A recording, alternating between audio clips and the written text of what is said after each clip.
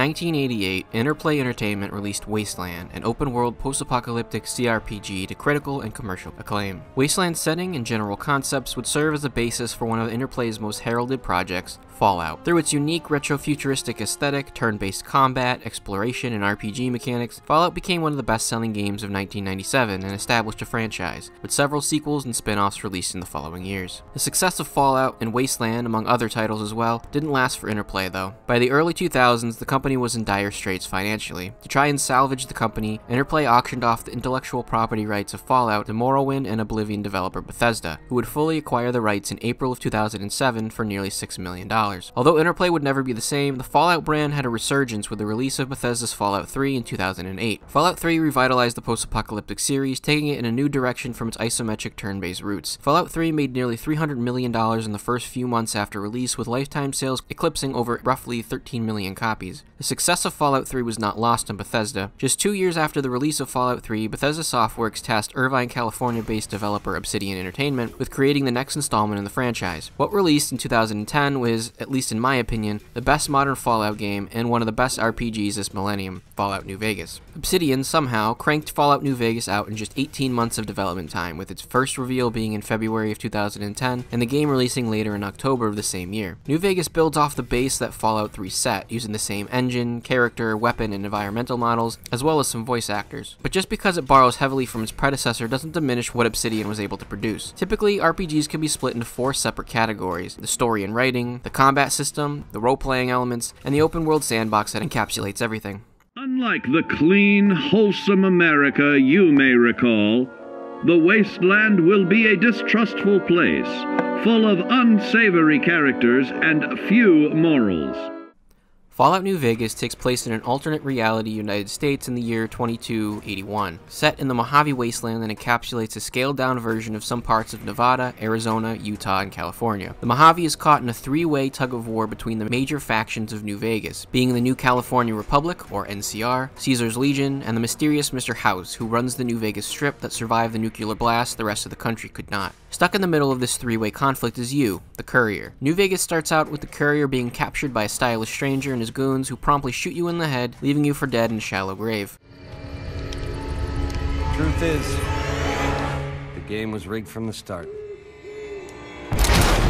The Courier comes to in Doc Mitchell's house, serving as the character builder intro to the game. While I appreciate the world building of Fallout 3 and 4 as intro, New Vegas gets you right into the story, which is preferable, especially on repeat playthroughs. Fallout New Vegas' narrative does its best to avoid the traps most open-world RPGs fall into, and that's ludonarrative dissonance. In layman's terms, ludonarrative dissonance can sometimes be described as the disconnect between the player's actions in a video game versus its plot or storytelling. Best example I can give comparatively is Fallout 4. Fallout 4's plot revolves around the player character's desperate search for their missing son, who is kidnapped at the beginning of the game. Plot-wise, the character should inherently continue the search for their son once they exit the vault, but being an open-world game with side quests aplenty, the main quest can be left for later, or even abandoned altogether, as the player faffs about in the open world. New Vegas' trick around this isn't centering the main quest specifically around the three-way conflict between the NCR, Legion, and Mr. House, but instead on the attempted murder of your character. The player has the option to pursue his would-be assassin, or let bygones be bygones, and travel around the Mojave with a second lease on life. The main plot only kicks in after the player learns more about the major three factions and has interacted with them on different occasions. It doesn't solve the ludonarrative dissonance problem entirely, but it handles it in a way where it's never a glaring issue that breaks the immersion. Player choice is at the core of every mechanic in Fallout New Vegas, and it's exemplified in the choices the player can make throughout the story. Nearly every quest the player embarks on has a choice layered within, and it starts from the beginning of the game onwards. The player awakes in the town of Good Springs, who has a cast of characters the player can meet with and talk to, just like every town and settlement New Vegas has to offer. Good Springs is in a bit of a jam when the Courier arrives in the scene. Ringo, a settler who's passing by, is attacked and chased to Good Springs by Cobb, the impromptu leader of the criminals recently freed from a nearby NCR prison known as the Powder Gangers. This is the first real decision the player has to make that will resonate throughout their entire playthrough. Being able to talk to Ringo, Cobb, and the citizens of Good Spring allows the player to get each perspective of the situation to make their decision. Do you help Ringo and band with the townsfolk, or do you side with Cobb and take over the small town? Or do you say screw it and ignore the conflict altogether together, heading out into the wastes on your own journey. Each decision will determine your standing in the world of New Vegas thanks to the reputation system. Standing with Goodsprings and driving the Powder Gangers back will make you beloved with its people, but marked as an enemy by the Powder Gangers, and vice versa if the tables are turned. This extends to all factions or settlements in the game. A karma system piggybacks off the reputation system, affecting your overall status in the Mojave. Helping citizens out or eliminating threats will raise your karma level, while negative actions like stealing will sour all the goodwill you've accrued. I usually stick to doing Paragon runs of New Vegas or Fallout 3 just because, well, I'm a nice person, I guess. But if you want to cause terror and havoc throughout the Wasteland, you can. That's the best part about Fallout New Vegas. It's really up to you.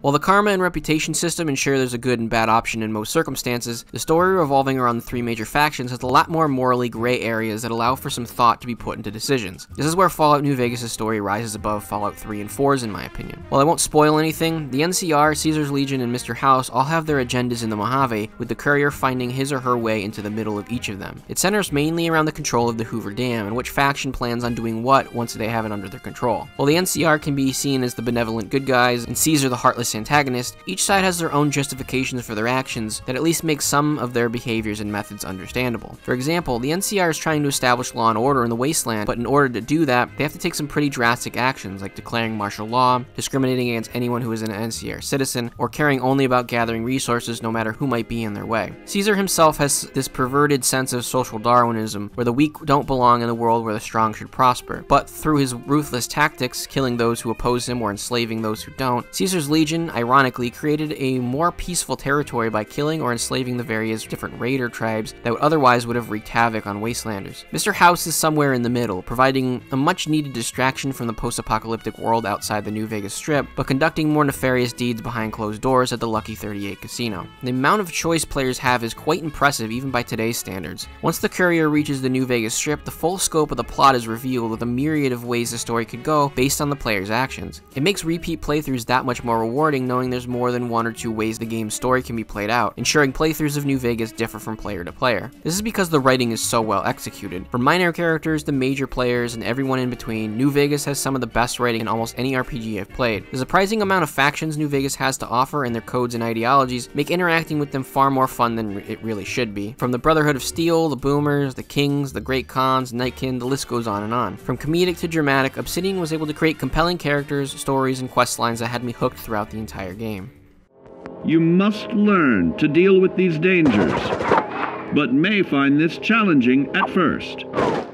While a game like BioShock is a first-person shooter with RPG elements, New Vegas is more of an RPG with shooter elements. Combat is special in modern Fallout games. Just like Bethesda's previous titles, you have the option of playing in either first person or third person. While the option is nice, third person is pretty inconsistent when it comes to interacting with the world or firing weapons, which is why I usually use it for exploration or on long journeys across the Wasteland. First person is the view you should be in for most if not all combat encounters. There's a variety of weapons to find when scavenging the Mojave, ranging from melee weapons to shotguns or mini nuke launchers. In a developer diary of Fallout 3, Todd Howard explained how the weapon system works comparative to Oblivion's in an interesting way. Essentially, modern Fallout games are designed in a way where you can come across an overpowered weapon early on in the game, but have little to no ammo for it, causing some interesting choices to be made. You can either save it for a stronger or more difficult encounter, or be forced to use it to survive. This design choice also incentivizes players to search every nook and cranny of the Wasteland to either come across these powerful weapons, obtain the elusive ammo, or find scrap or odds and ends to sell or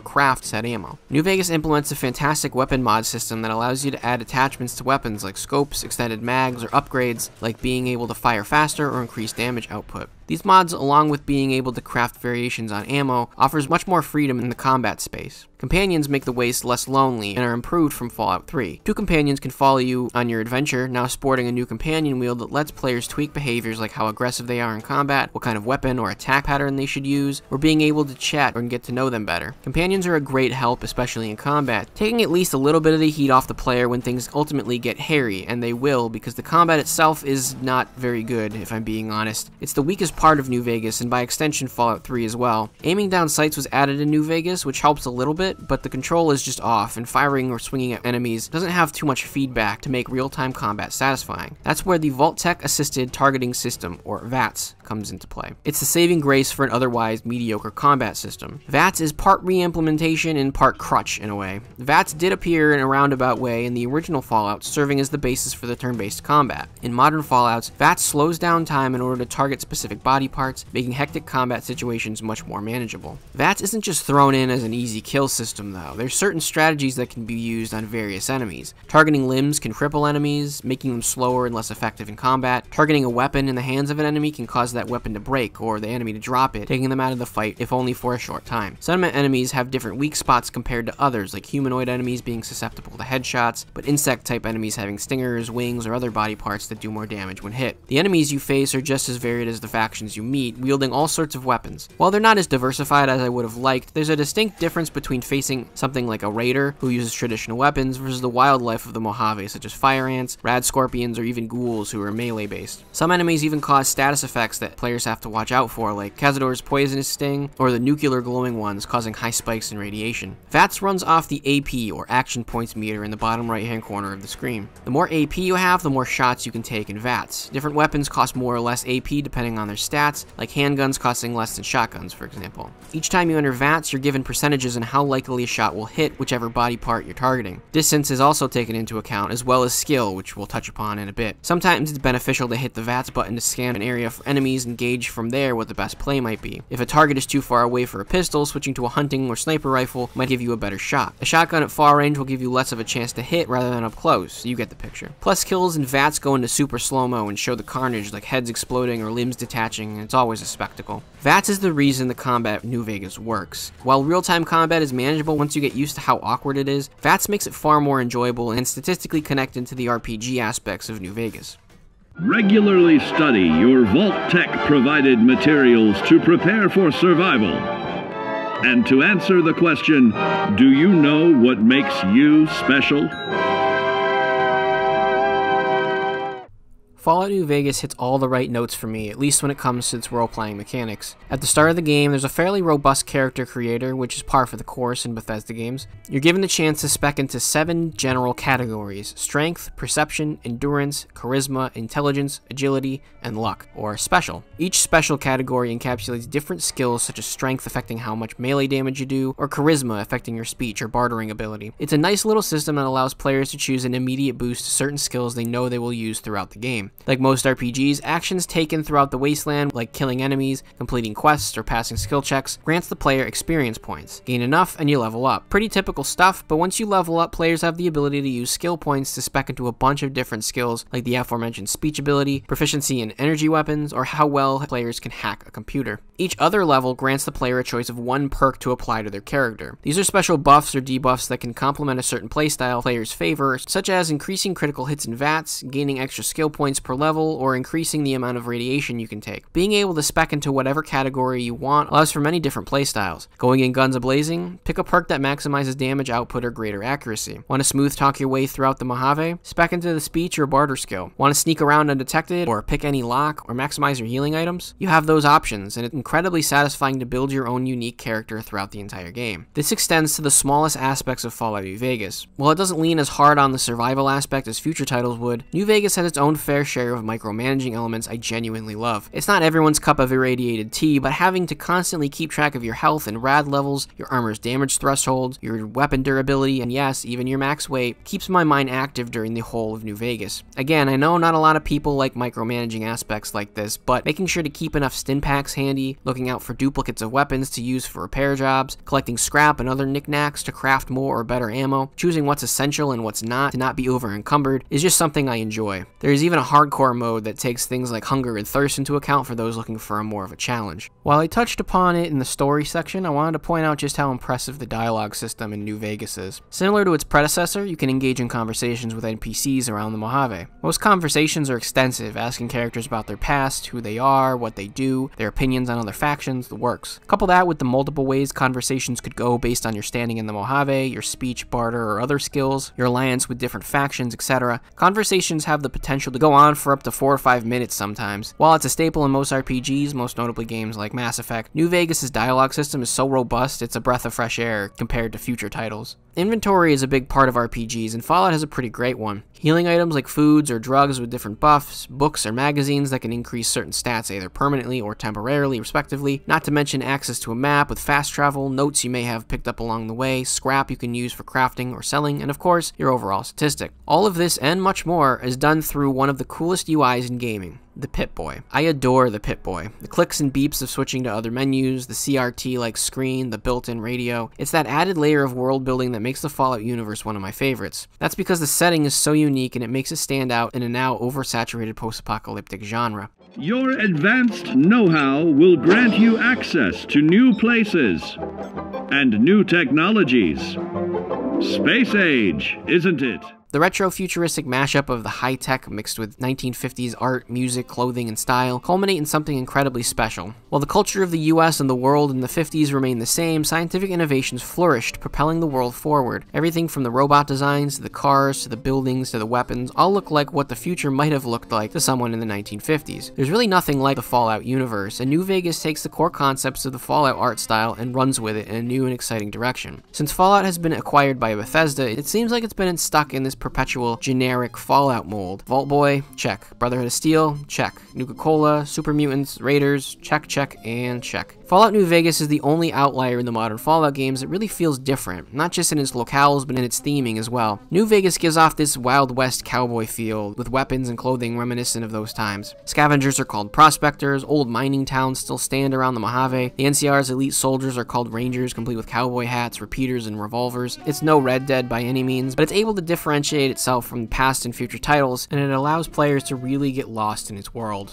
I'd be remiss if I didn't mention its namesake when talking about the world Obsidian created. The New Vegas Strip is fantastic, and the way it's built up throughout the story makes finally arriving a treat. With the Strip being a focal point, New Vegas offers some very appropriate new side activities like blackjack, slots, and other gambling games. New Vegas isn't the only noteworthy location in the Mojave, though. Novak, Jacobstown, the Brotherhood of Steel hideout, Sunset Sarsaparilla plant, the RepCon facility. While the open waste can be barren at times, there's some really great locations in New Vegas, which makes the Mojave Wasteland a pleasure to explore. And exploring is one of my favorite activities in any Fallout game, thanks to a few things. There's so many different characters to find and talk to, abandoned buildings to scavenge and loot, settlements to visit, and enemies to kill. There's always something to do. The simple act of finding locations throughout the Wasteland is fun, granting XP and marking a spot on the map to fast travel to. It's got that completionist type quality to it where I end up chasing these little markers down here to find a nearby place I haven't discovered yet. More often than not, I find myself headed towards a quest marker only to get sidetracked by some building or structure off in the distance, end up getting sidetracked far longer than I anticipated. That's the magic of open world RPGs when executed right, but Fallout flourishes in the quiet moments of travel thanks in part to the radio and the Pip-Boy I mentioned earlier. Ever since first hearing Butcher Pete while traveling the Capital Wasteland in Fallout 3, I've discovered an entire library of music I otherwise wouldn't have listened to. Songs from the 40s, 50s, and 60s that exist in the Fallout universe, from legendary performers like Elsa Fitzgerald, the Ink Spots, Bing Crosby, Billie Holiday, Cole Porter, the list goes on and on. New Vegas takes it a step further with its song selection by tailoring it more towards that Sin City feel. Songs like Ain't That a Kick in the Head by Dean Martin, Marty Robbins' Big Iron, and Blue Moon by Frank Sinatra, among more, play while traversing the Mojave, curated by Mr. New Vegas, played by Mr. Vegas himself, Wayne Newton. The radio DJ has been a staple of most modern Fallout games, and it's an ingenious narrative device. While players complete missions and affect the world around them, Mr. New Vegas will interrupt the fantastic soundtrack to report on the goings-on.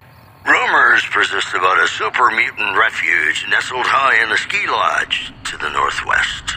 If you should find it, do not, repeat, do not belittle a super mutant for taking the bunny slope. It's oddly satisfying to hear a report about some deed you did somewhere in the Mojave, or a bit of news coming from a place you haven't been to yet. It organically updates the further you get into the game, and while stories can be repeated at times, it's still another layer of world building and immersion that draws me into the world of Fallout. There really isn't anything quite like traveling the Mojave at night, listening to Nat King Cole's Love Me As If There Were No Tomorrow as the moon shines off the irradiated waters of the Colorado River. Fallout New Vegas has an incredible amount of content to offer in its base game, but Bethesda and Obsidian added a substantial amount of post-launch content in the forms of 4 hefty expansion packs, along with some weapon and armor packs. Dead Money, Honest Hearts, Old World Blues, and Lonesome Road are legitimate expansion packs, adding entire new areas, storylines, characters, weapons, and level caps, similar to how Fallout 3 did it. This is how you do DLC. I highly recommend the Ultimate Edition of New Vegas, with all the DLC included. It's on Steam and even backwards compatible with Xbox One for like $20. It's really a steal and a half.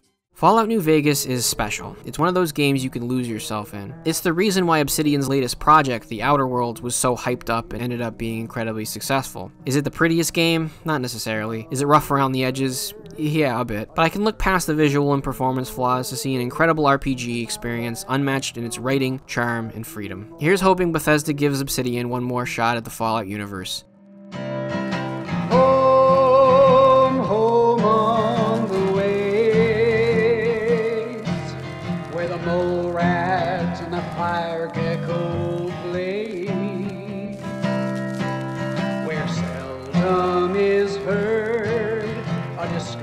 judging a word, and my skin is not